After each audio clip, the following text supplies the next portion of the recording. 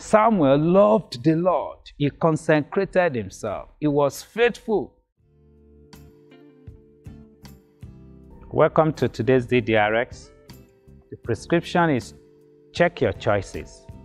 Deuteronomy 13:19. I call heaven and earth as witnesses today against you, that have set before you life and death, blessing and cursing.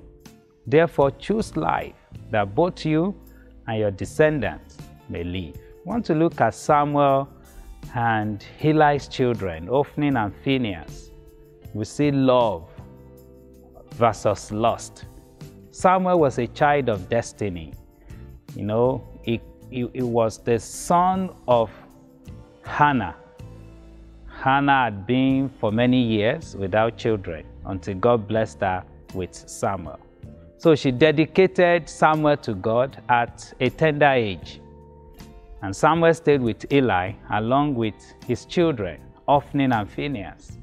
So while Samuel, Hophni and Phinehas grew up in the temple under the priesthood of Eli, they were different.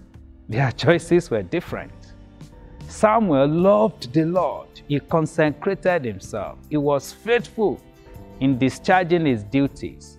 He grew up in his relationship with God. In fact, this is a testimony of Samuel in 1 Samuel 3:9-10. So Samuel grew, and the Lord was with him, and let none of his words fall to the ground. And all Israel, from Dan to Beersheba, knew that Samuel had been established as a prophet of the Lord. Whereas Eli's son, Hophni and Phinehas, they were evil. They chose to satisfy their lust for power, possession, and control. In fact, taking part of the sacrifices before offering it to God, they treated God's offering with contempt. They seduced young women in the tabernacle. The Bible says in 1 Samuel 2:12, now the sons of Eli were corrupt. They did not know the Lord.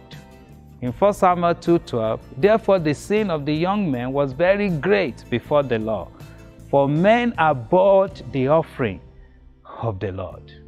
You see, the Bible tells us in 1 John 2:15-16, do not love the world or the things in the world. If anyone loves the world, the love of the Father is not in him. For all that is in the world, the lust of the flesh, the lust of the eyes, and the pride of life is not of the Father, but it's of the world. So check your choices.